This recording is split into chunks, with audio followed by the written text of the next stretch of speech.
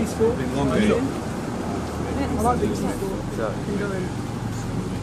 Sandro would be some signing if you can get that one done now. Nice way of asking that question. Let's wait and see. We'll go in and see how the boys are doing. But we've been working hard all day, and both in and outs, and let's see in the next hour. How about Barini? We've heard there may be a bit of a stumbling block on that one. Yeah, I'm not confident Barini will happen. I think players' expectations, agents' expectations. Wage demand.